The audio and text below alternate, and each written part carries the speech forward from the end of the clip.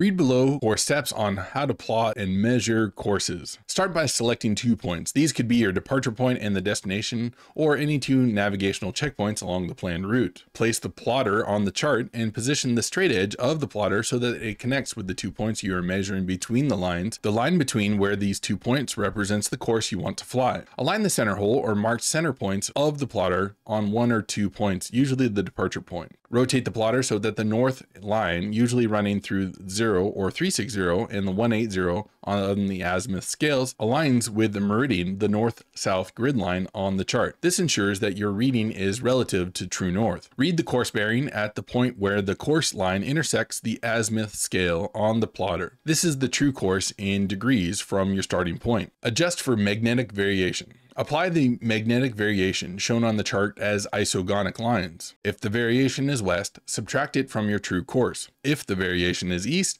add it to your true course. We'll cover this in greater detail as we actually plan a flight.